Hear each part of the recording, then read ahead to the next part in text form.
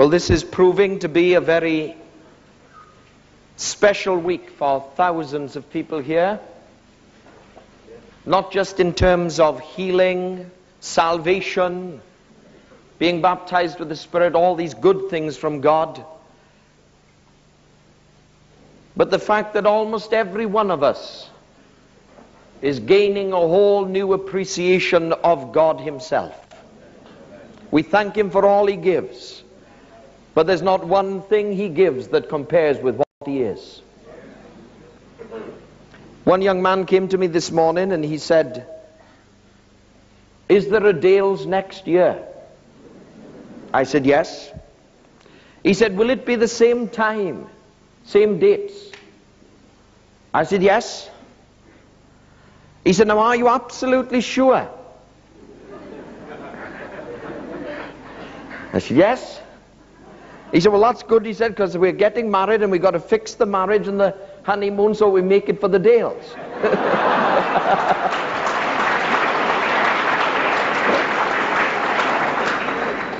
Praise the Lord.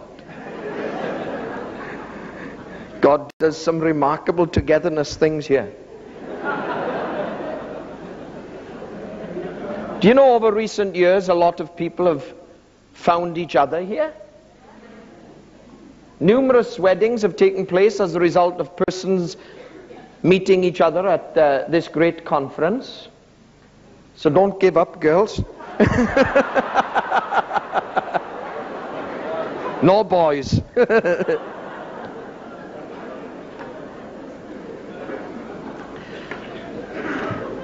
I want you to turn to Acts chapter 26 tonight.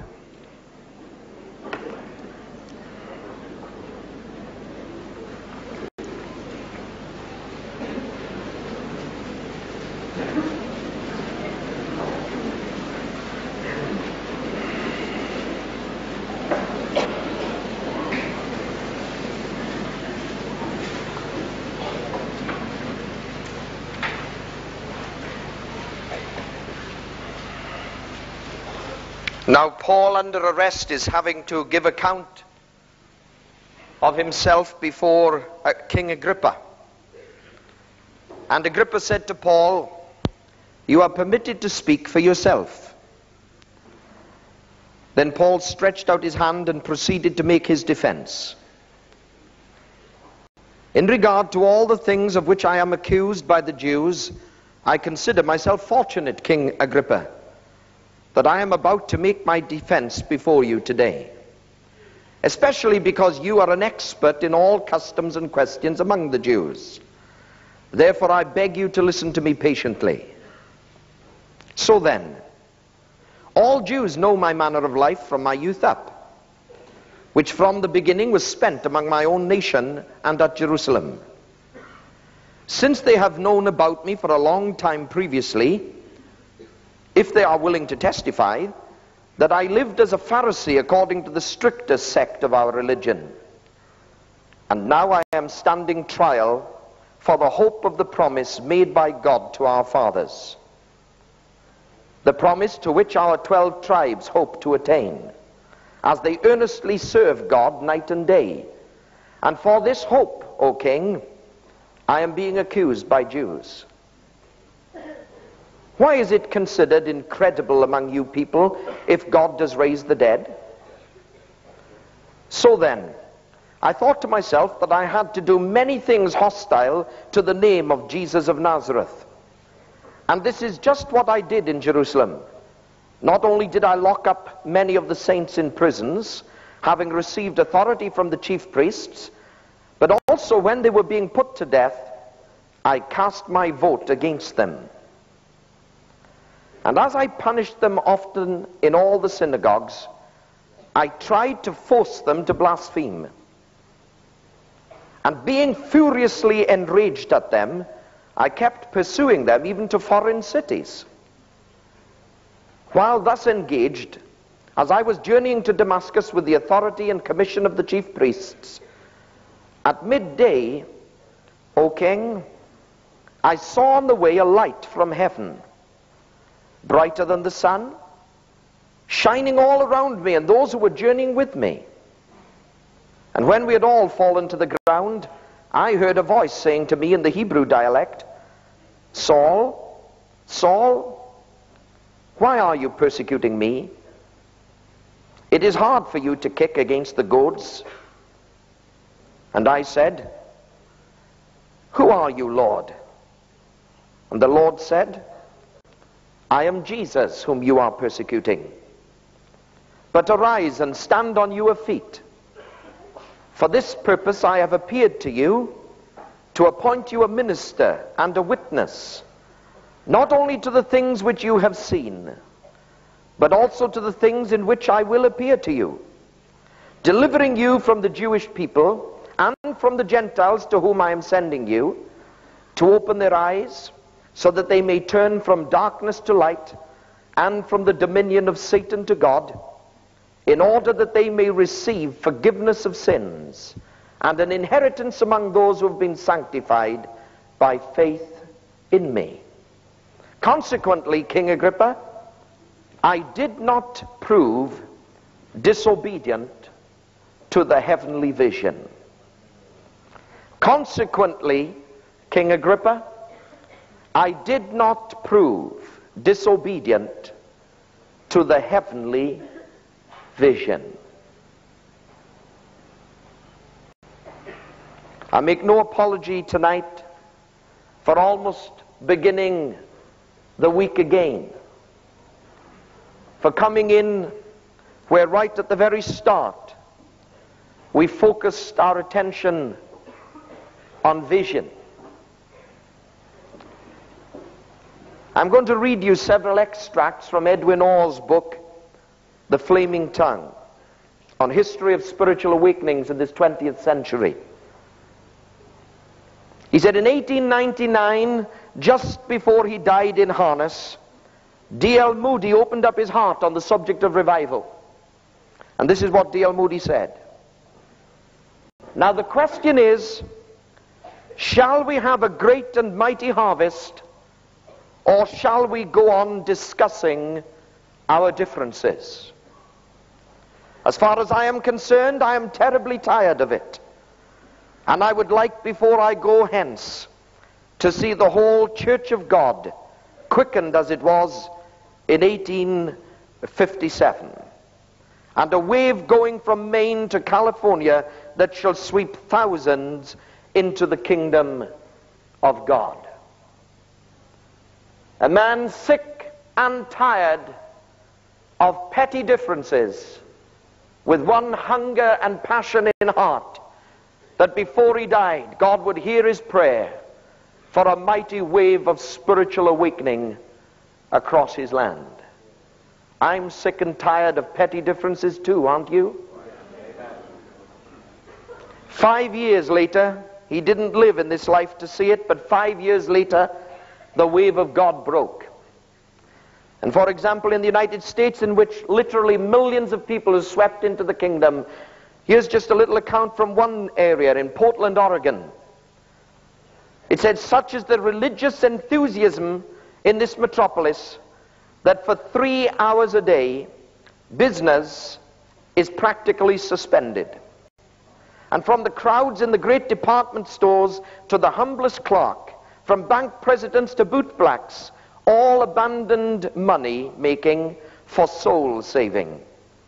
Upwards of 200 major stores signed an agreement to close between the hours of 11 and 2 to permit their customers and employees to attend prayer meetings.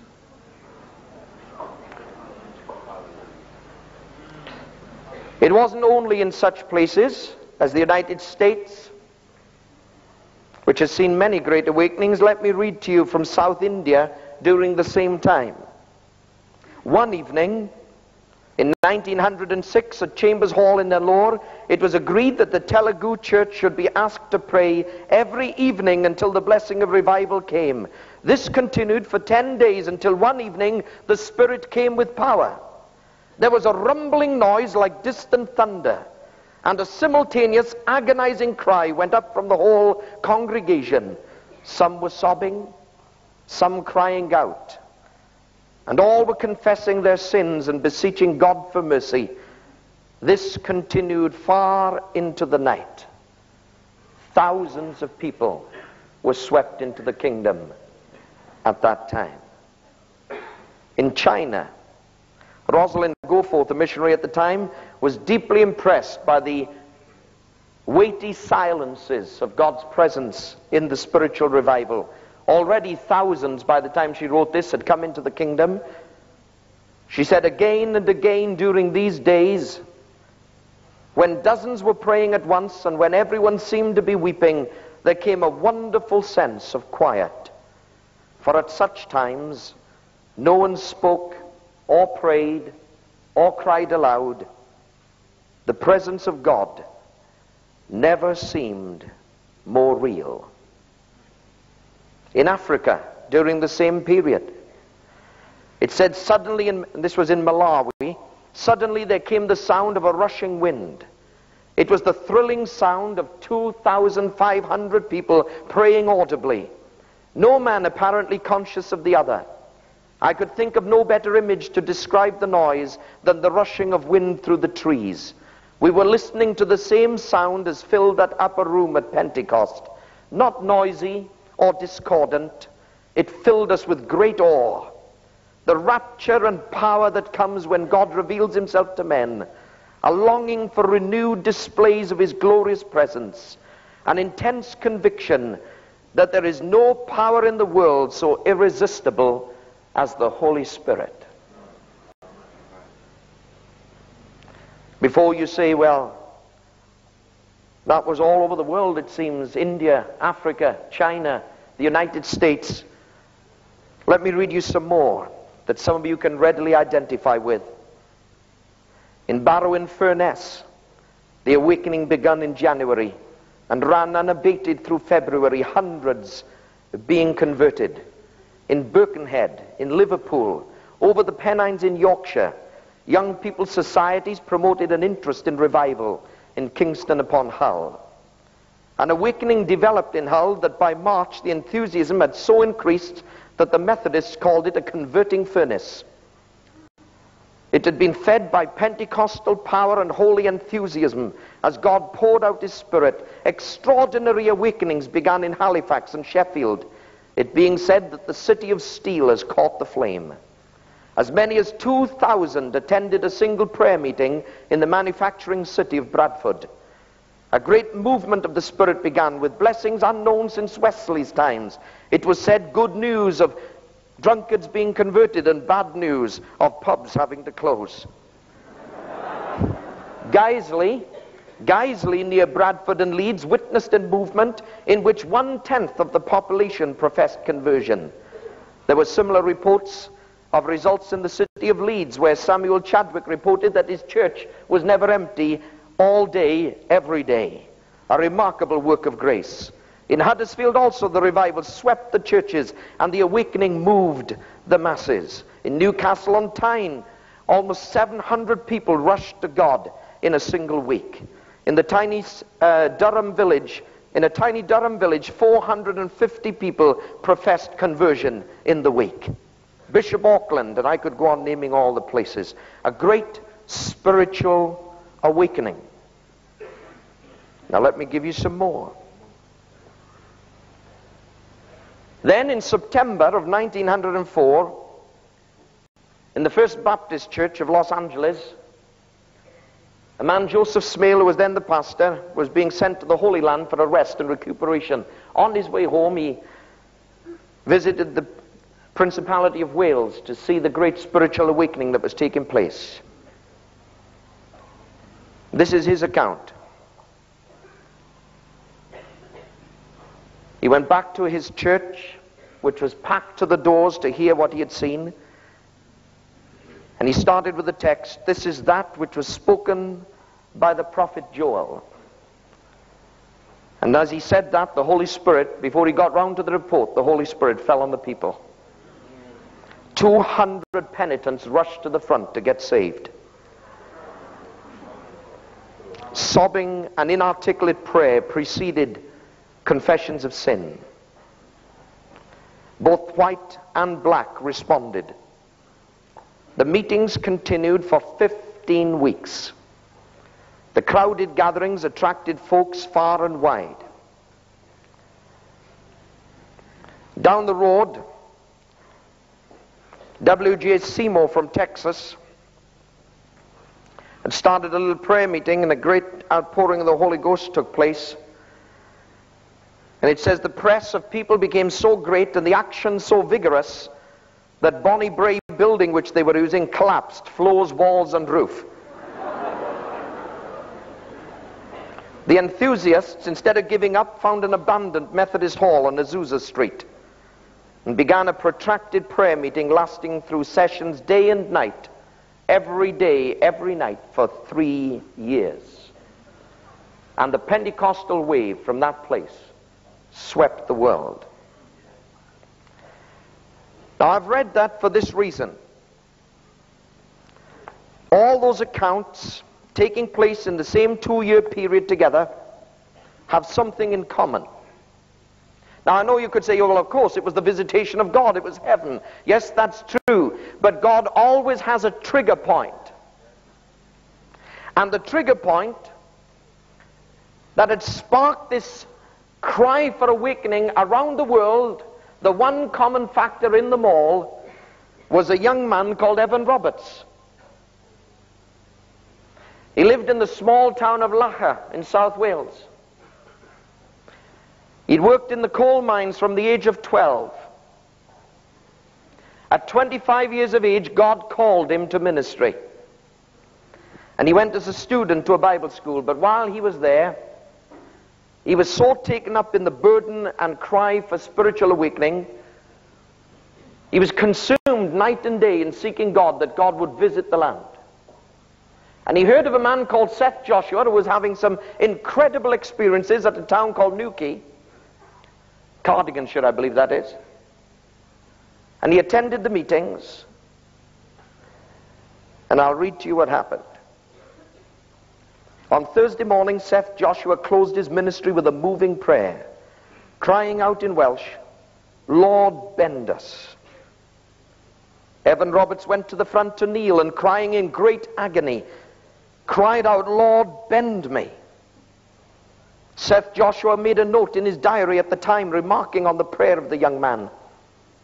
Whereas Jenkins, who had organized the meetings, was so disturbed by Roberts' intensity, fearing that such free expression would produce not a quiet Keswick-style meeting, but a spiritual uproar. He was afraid that young Roberts was a spiritual neurotic.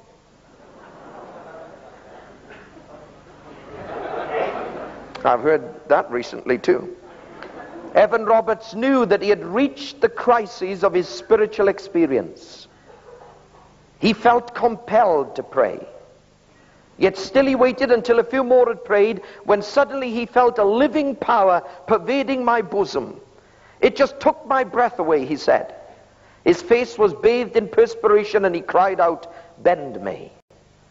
He was overwhelmed by the verse, "God commends his love towards us." Then a wave of peace flooded his soul and he became concerned about others. He said at the time, "I felt ablaze with the desire to go through the length and breadth of Wales to tell of the Savior, and had that been possible, I was willing to pay God for doing so."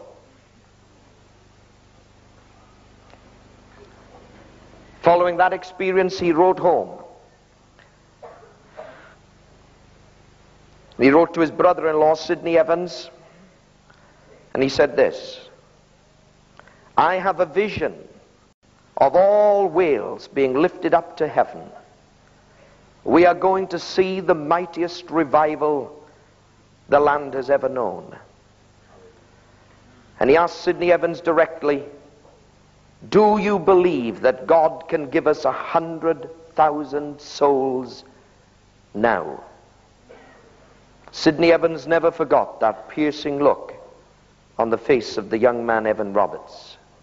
He was so in faith of it that he wrote at that time to the editor of a Sunday newspaper, and he wrote on Friday the 4th of November asking for an estimate for printing notepaper, and he said this, "We are on the eve of a great and grand revival the greatest the world has ever seen. Do not think that the writer is a madman. And the next day, all heaven broke loose. Revival came. Let me repeat one line.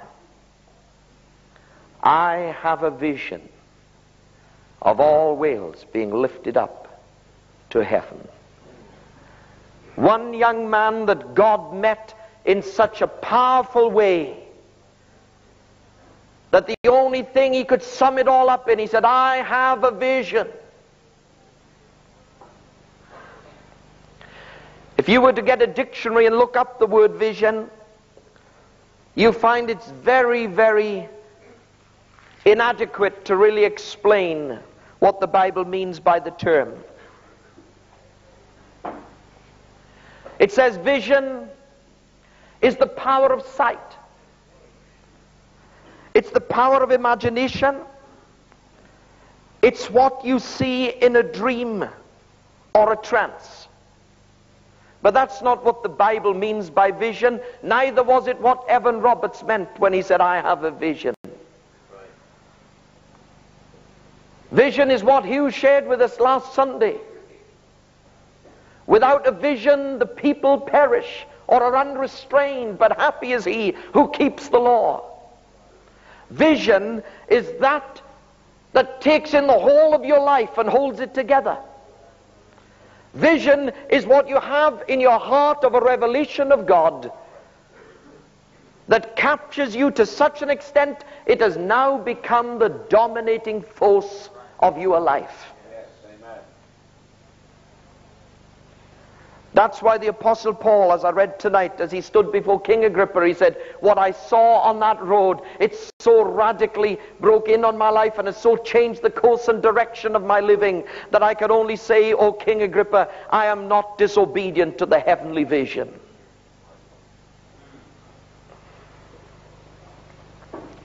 You see, your vision is your reason for existence.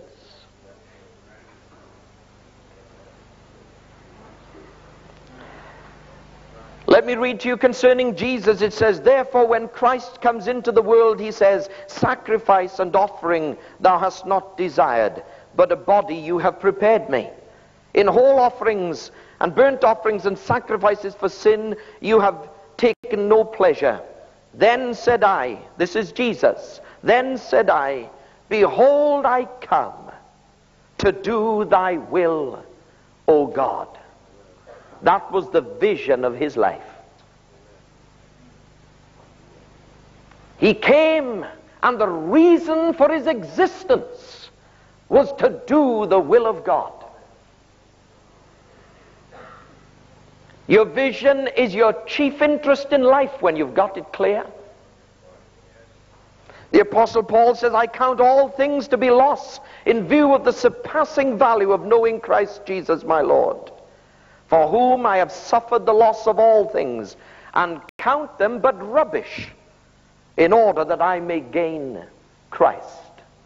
The chief interest of his life. He says, that heavenly vision has so caught hold of me that everything else I've ever been involved with, he said, I count it loss. It's all rubbish, that I might gain Christ. That vision is the power God has put inside you that will urge you on to your destiny. It's that revelation of God that on the inside of you keeps pushing you up when everything in life keeps pushing you down. It keeps urging you on when everything's trying to hold you back. Paul again says, I do not regard myself as having laid hold of it yet. But one thing I do, forgetting what lies behind, and some of you tonight need to forget what lies behind, and reaching forward to what lies ahead, you need to reach. He says, I press on towards the goal for the prize of the upward call of God in Christ Jesus. It's that urging on.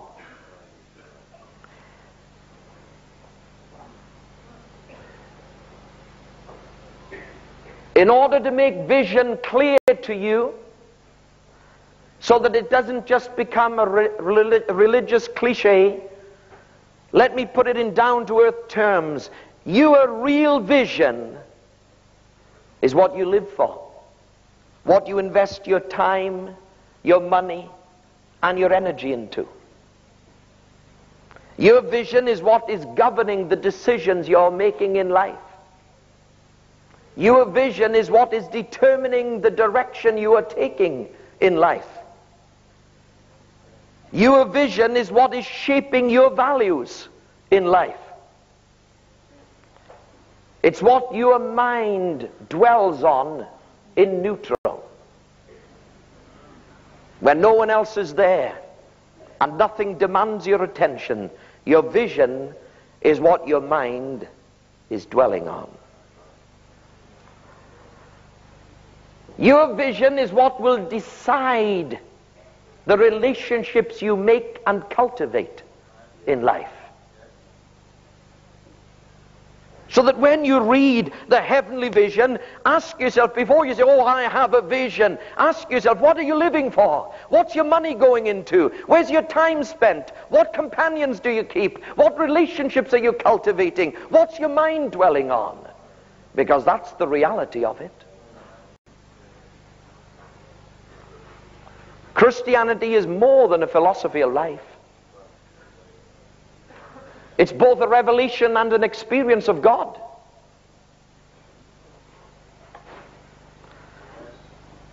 Our whole spiritual progress is determined by revelation. Not information. Information has to do with the mind. It's not how much you know from the book. It's how much of God is on the inside.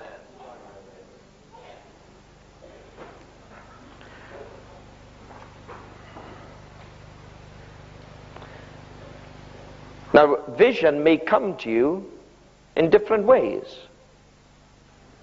Most of us found our vision becoming clearer as we progressed in God. I don't want you to suddenly bail out tonight and think, man, he's wiped me out already because I'm not clear. No, vision is often a progressive thing. God unfolds it. If any one of us had seen all that we see today in one fell swoop at the start, I don't know if many of us would have had the faith to go forward.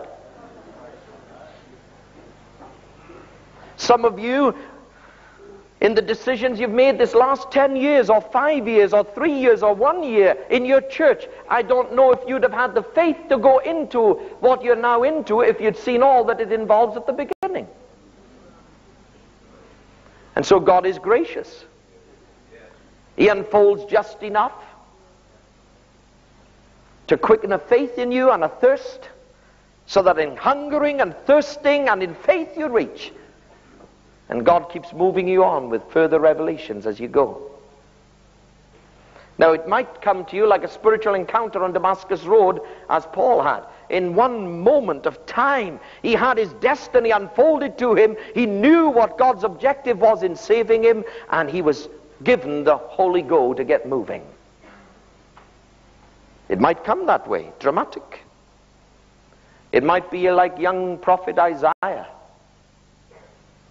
It wasn't quite as dramatic on a Damascus Road type experience, but it was nevertheless just as real and gripping and shaping of his life.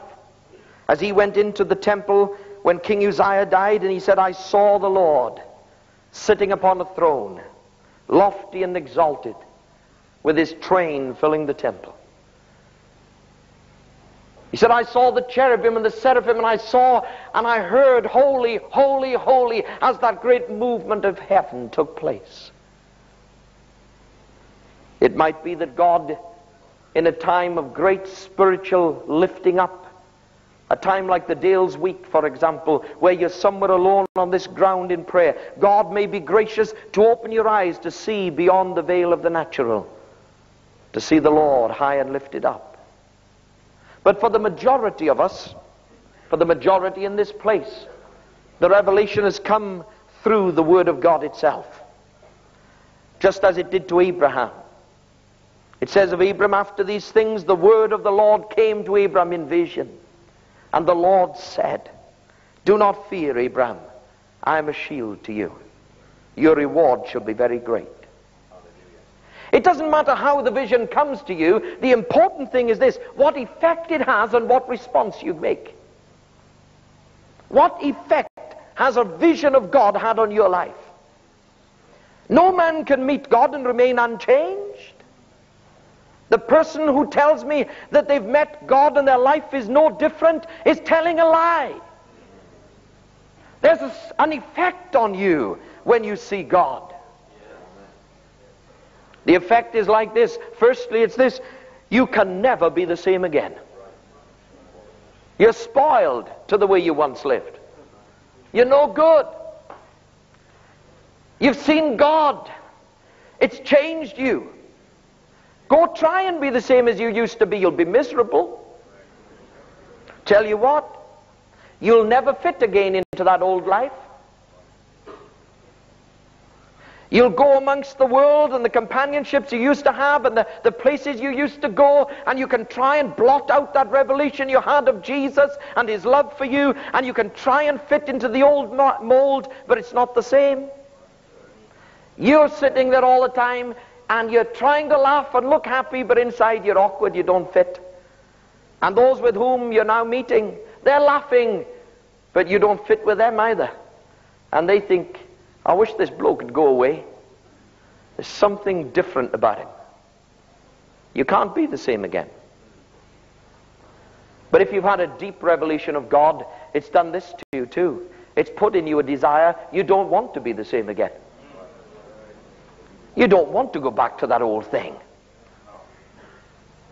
Furthermore, it's going to do this to you. From now on, what you've seen, you find you live in pursuit of it. You understand what Paul is talking about when he talks about reaching forward, pressing to a goal, trying to reach that objective God's arrested him for. You're in pursuit. Why are you here this week? Because you're looking for something. Why are you coming morning after morning, night after night? Because your heart is reaching for something.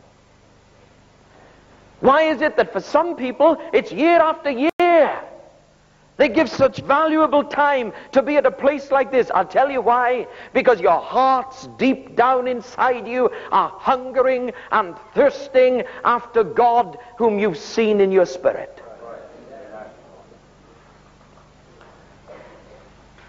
You can't be the same again. You don't want to be the same again. You're in pursuit of the God you've seen. And I'll tell you what else it'll do for you. It won't let you stop until you reach there. He who's begun a good work in you is going to go on to complete it. We're on our way to great things. Now, not only must it have this kind of effect on you, but vision is only as good as your response.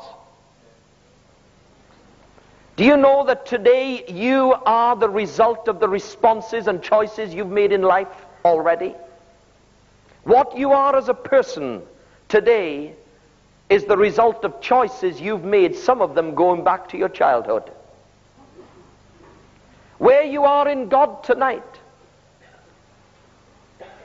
the spiritual level you're enjoying of fellowship with Him, the spiritual place of faith that you're moving in is a direct result of choices and responses you've made to His Spirit already in life. Because the power to respond positively to God or to turn away from what He's showing you always lies with yourself. You can never blame God if you miss the vision. God doesn't play hide and seek, He shows Himself. Paul says when that heavenly vision came, it came not just to give me a great picture of God, but it came and captured me, told me what my life was towards. And he said I couldn't be disobedient. There was a compelling power to obey that accompanied that vision.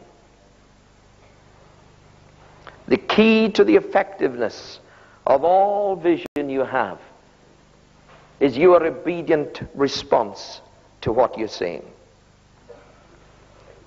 Now, what I want to do tonight is this. I want to begin to share in 4 dimensions of life, important areas that you and I need vision in. 4 important dimensions of life that need vision. And what you see in each of them will determine the kind of person you are, the accomplishments that you make, and the future you'll enjoy. Firstly, this: your vision of God. It sounds so ordinary as a phrase, but you know it's your vision of God that is the highest revelation, determining everything else in your life. Ezekiel, when he was amongst the captives and the exiles down by the river Heber, he said this. He said, I had visions of God. The men that have changed their generation, the men that have turned this world upside down over the years, have all been men who first and foremost had a vision of God himself.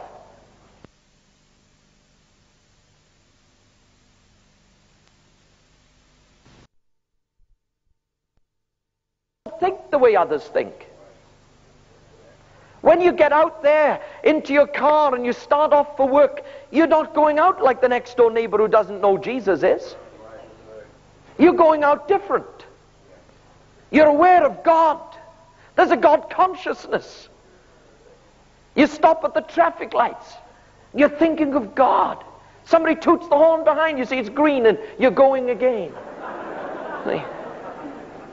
And on the way to work, you go through 10 traffic lights. And when you get the other side, you step out so calm, whereas the other poor fellow, every traffic light, he was getting more and more knotted up, frustrated, because there was a peace of God in your life, a God-filled mind. You were moving the Word of God in you, living by the Spirit. See, every one of you who's born again, do you know you have a dimension to life that no other person outside of Christ has? And that's called a spirit that's alive to God. Hallelujah. You get up, you say, you know, I have this strange feeling today. Don't ignore it. It wasn't curry late at night.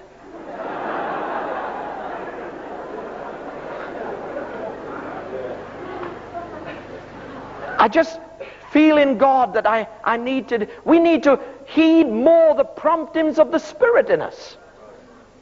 It's a supernatural life. Oh, I hope you've discovered the supernatural dimension to a revelation of God. See, if you live on the ordinary plane, the first headache and you run for the aspirins. But if you're living on the supernatural thing, whatever's afflicting you, your first thinking is, I'm going to God. And I'm not just going to God in despair, I'm going expecting.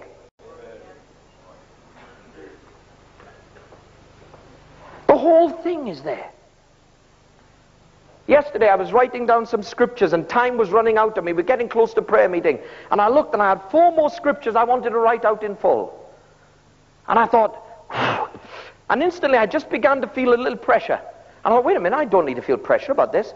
I said, Father, please help me quickly get these scriptures. Now let me show you what happens. This is genuine. I turned the Bible, there was the number 1 I wanted. I wrote it down. I turned the other one, where's the next one I was needing to turn? I had all the verses I wanted to turn up, and 4 in a row, and I turned every one up with a flip of a Bible like that. Now you try it tonight and see if it comes out coincidentally. Huh? Write 4 scripture references down and try it tonight and see if by coincidence you can turn everyone up. I tell you, this is supernatural we're into. Right down to the minute details of life. Some weeks ago when we were leaving the United States to come back to this country, I had one outstanding bill that I needed to clear. There was a considerable amount of money, and I wanted to get it done, and we'd been saving for several months. And at the time, the bill amounted to just over $5,000, which is about, I don't know right now, about £3,000. And now we'd got about $1,000 saved towards it. And I thought, oh God, We want to come out of this thing clear. And I just began seeking the Lord, and I felt the Lord speaking to me about the whole question of God's resources. God isn't bankrupt or broke or coffers empty in heaven and trying to borrow from NatWest or something like that. I thought, Lord, I've got $1,000, and God gave me the secret of getting the whole bill paid. He told me to give the 1,000 and to sow it. To sow it into another brother, another situation. So I shared it with my wife. We shared it with our children. I said, we're going to learn the principle of sowing again and reaping again. We sowed it. Within 3 days, a brother was just never, to my knowledge, in all the years I was there, has he ever been moved to give me $1. Just came out, left the church, came back to me, and he said, by the way, bro, he said, I want you to have this. $5,000. See? I said, are you sure?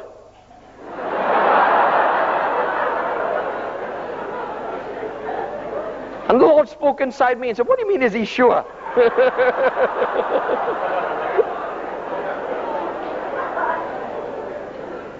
He said, of course I'm sure. I thought, oh, Father. See? You know, some people have a sowing mentality. You need a harvest mentality. Some of you have been putting in each night here and you think, oh gosh, here again. Huh? Do you know why you're so short in life? Because that's your attitude, here again. Oh, not another offering.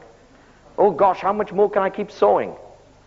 Well listen, why don't you start having a harvest mentality, harvest thinking, so that each night as it comes along, you see it as a great opportunity to reap. Amen. And sow your giving. That's what the Bible says giving's all about. You read it in the New Testament. It says a seed, God's given you your money as seed to sow.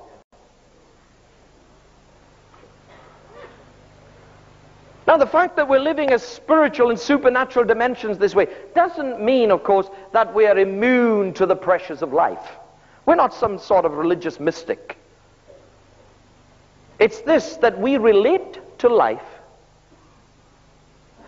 but from a different standpoint. It isn't that Christians don't get problems. How many know Christians don't get problems? Do get problems, I mean. 3 of us at least. It isn't that we don't find pressure. It isn't that. It's just that we have what it takes in the spirit and in the supernatural of God to meet those things from a different standpoint. Firstly is this. You don't go under them, you stand over them. Oh, it's terrible when you live under your circumstances. Do you know what you live? You live in depression. But when you live on top of those circumstances, you're ruling the situation. Just, you see, it's all striving and effort when you go under the circumstance. You remember them in the boat when Jesus had sent them ahead of him, and they're striving, and the storm is there, and they're pulling, and they're making no headway. It can be it's a terrible time when life's like that for you. When you go under the pressure. It's not long before you're moaning and groaning about it and accusing others. I wonder what the atmosphere was like in the boat. Huh? We started off, you know, the Church of God is moving.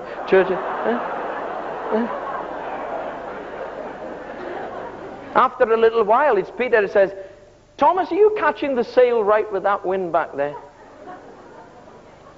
Poor old Thomas tries again, and the wind changed. He tried again, and the wind, it says, was contrary. It kept changing. And Thomas thought, man, I'm losing faith, and I'm getting ashamed again with Peter. I'm sure the atmosphere got very grotty. Brother, will you get that sail right? Yeah. Oh, the choruses stopped an hour ago.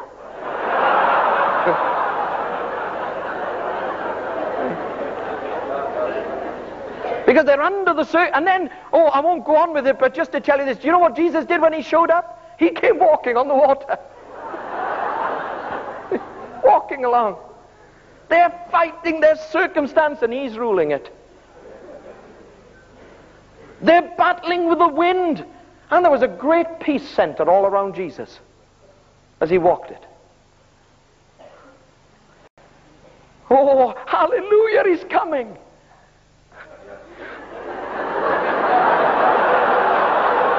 Do you know the Bible says he intended to pass them by? Hallelujah, he's coming. No, it's a ghost. Because if it was him, he'd get in the boat with us. Look what he's doing.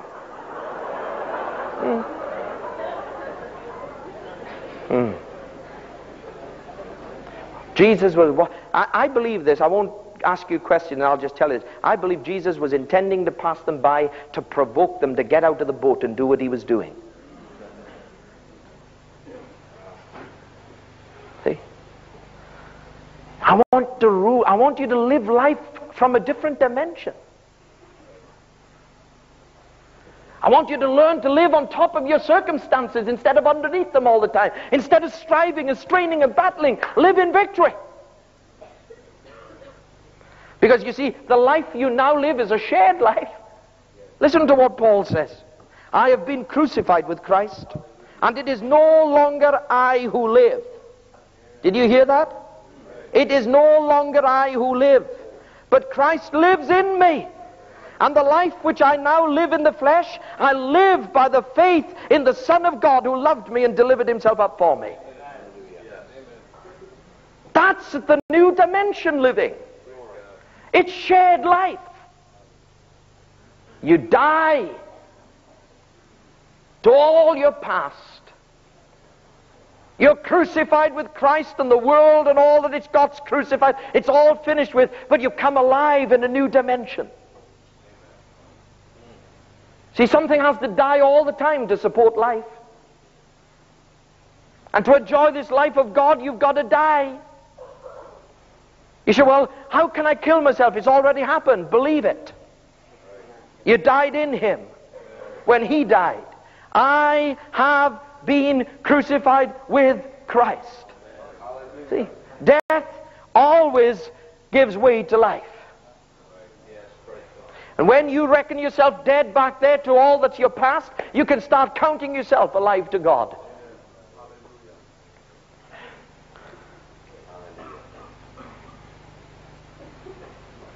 If you want the proof of it that all life is sustained by death, aren't you glad that the hamburger you ate today didn't go moo?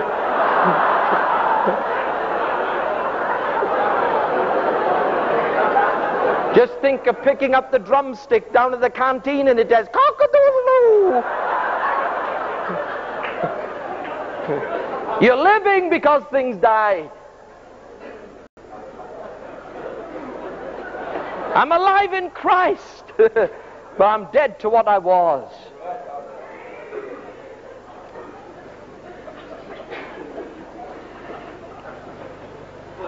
See, that spiritual and supernatural and shared life that you've got in God today, it sets you apart from all the rest of the world.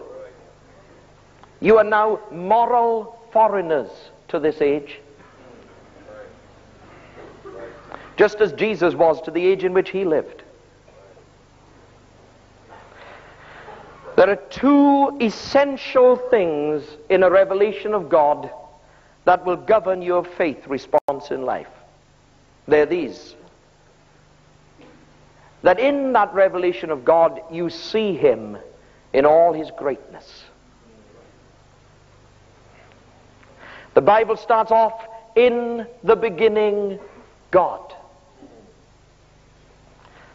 Nothing before him, and no explanation as to anything before him. God doesn't feel he needs to explain. He just says, in the beginning, me.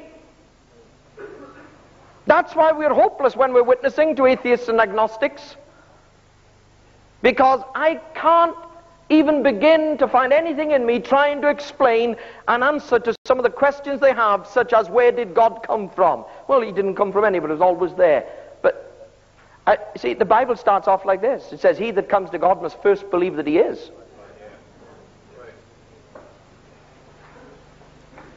The only hope for the atheist is to give up his atheism and at least believe God is before he can get anywhere.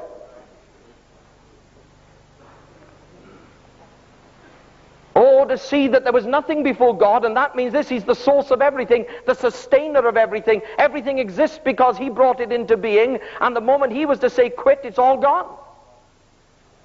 Oh, the greatness of God. Everything you see. I'd love to have been there when it all was coming into being. God, a knockout really, isn't it?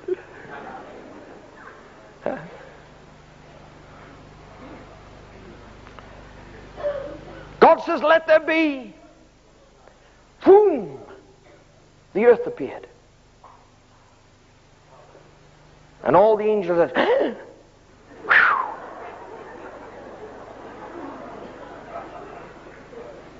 God said again, let there be, and boom, it all separates out. And as He kept saying, let there be, wonders started happening, great things started springing out, life started appearing, worlds came into being. All heaven got delirious with excitement. It says the morning stars shouted for joy. All those angels started dancing and jumping and shouting, more, more, more, more.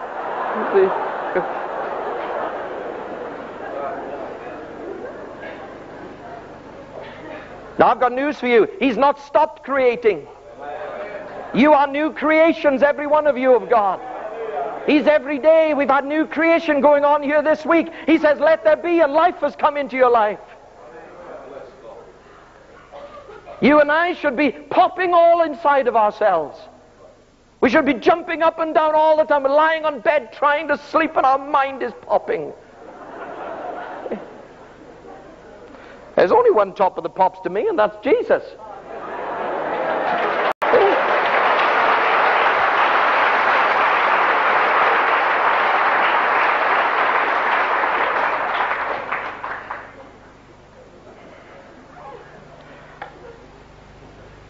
When the shepherds were sitting out on the hillside watching their little flocks, having their usual grumble about the economy. Market prices up in Bethlehem this week again. I'm going to have to ask my wife to make me cocoa. I can't have any more drinks. It's just an ordinary Friday night. It's just ordinary, you see. It's just the usual little thing. And suddenly, a sound comes. It's in the sky. Nobody says anything at first. The hair on the back of the neck goes up. They look up. Suddenly it's filling the heavens. Angels are coming down. Great multitudes of them. And they're singing a song, glory to God in the highest. And on earth peace on those with whom He is pleased. Glory to God in the highest. That's your first revelation of God. Do you see Him in the highest? He's not only before all, He's above all. If there's no explanation as to where He came from, because He didn't come from anywhere, there's no exception to those that are under Him, because He's above all. That means that all your impossibilities are possible. That means there's nothing that's touching your life that God can't take care of, because He's over it all. Abram found that out. A powerful man. Have a look at this with me in Romans.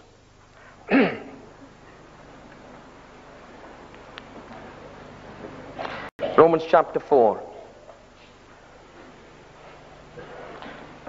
Father's been good to me. See, I flipped that page and it did it again.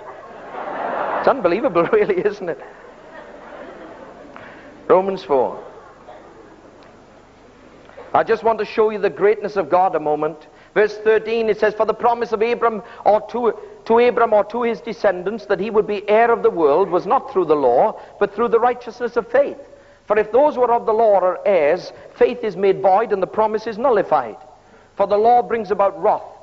But where there is no law, neither is there violation. For this reason, it is by faith, that it might be in accordance with grace. It is by faith that it might be in accordance with grace. Say that with me. It is by faith that it might be in accordance with grace. Again, it is by faith that it might be in accordance with grace. We'll come to that again later, either tonight or tomorrow, but we'll go on now. In order that the promise may be certain to all the descendants, not only to those who are of the law, but also to those who are of the faith of Abraham, who is the father of us all.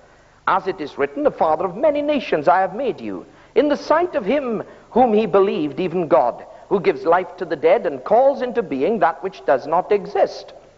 Look at that. God calls into being that which does not exist. In hope, against hope, he believed. This is Abram now.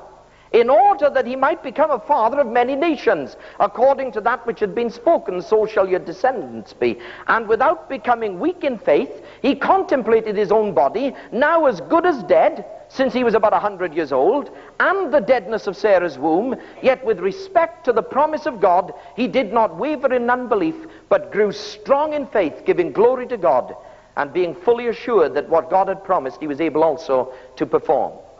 Right, let's jump into Abram's tent a minute. Ready? 1, 2, 3, 2. We're there. Abram gets up in the morning, shines that steel mirror, and looks at himself. Gosh, he's more bowed over than ever. 4 more wrinkles. Man, he's white. He's 100 years old now. Sort of going on. Better get a cup of tea for Sarah.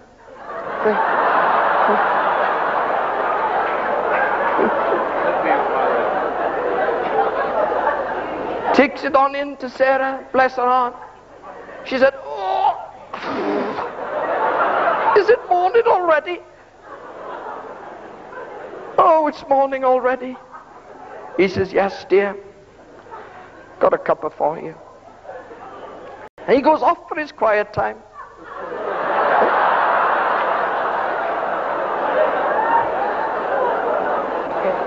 He's standing before the Lord, and suddenly God shows up. He says, Abraham, you're going to have the son.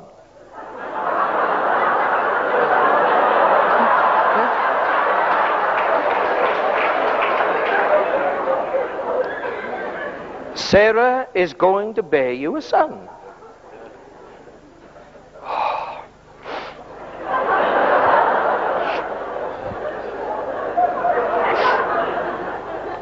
That's right, you don't have to think you'll leave it all to Eliezer. You're going to have a son, and through him every nation of the world will get blessed.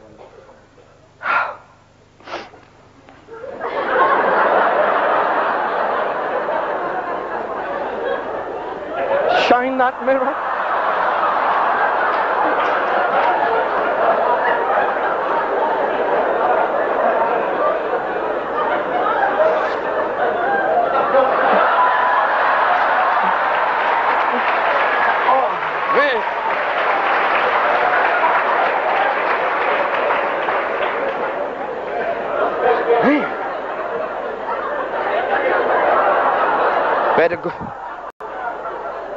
Better go get Sarah a glass of wine.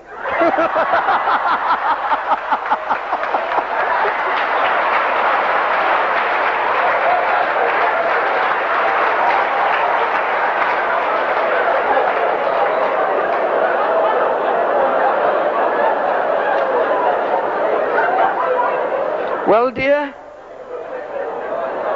are you up? Well, dear, are you up now? Yes?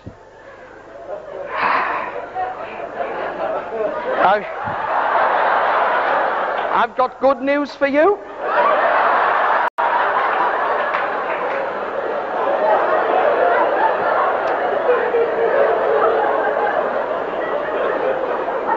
You're going to have a child.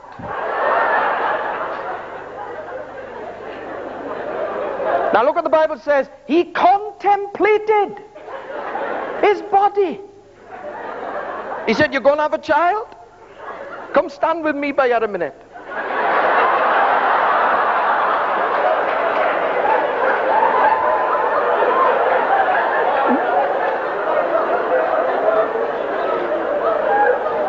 She said, do you really think we... Are you sure, Abraham? Are you sure now? Yes, man. Look at me. Come on. I'll book us into Motel Promise for the weekend.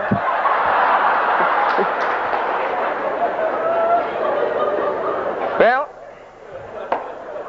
this is